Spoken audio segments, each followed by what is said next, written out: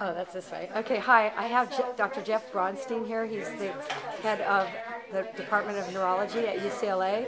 Hi, Jeff. How are you doing? And Hi, briefly, very well. I'm actually the head of movement disorders. I'm not the head of the whole department. Thank you. And just real quick, the subject of the meeting today was basically The California Parkinson's Disease Registry, which is a state-mandated collection of data to try to better understand what causes Parkinson's disease. for example, the crop spraying in California has been studied. Exactly. So we're looking and trying to figure out what causes it by environmental. We just want to even know how many people have it. Or is it more common in younger people now than before? All the questions about populations, that's what we're trying to get to. The one key surprise for me was a pesticide that is used to kill mice and other little animals in homes and children crawling around on the floors that was banned in the year 2000. But you said something about that.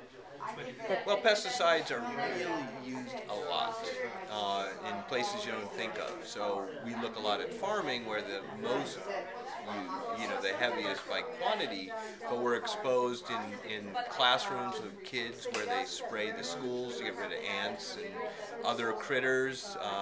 If you walk a golf course, you're probably exposed to more pesticides than the farmers. They use huge amounts of Oh la la, I know a lot of caddies over at Riviera. Exactly. So we're trying to figure out which pesticides are the bad players. I mean, they're diverse, and not all of them are bad. They do some good things as well.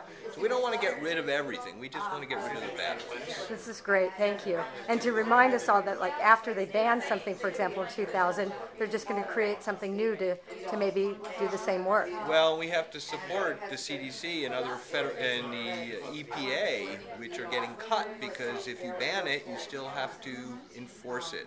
And they're being defunded as we speak. So we need to support these government agencies that work very well and are there to protect us against big corporations that are trying to make a lot of money. Thank you so much. Jeff's my doctor, and I'm really, really lucky and proud to have him here to speak with us today. Thank you. See you later. Mwah.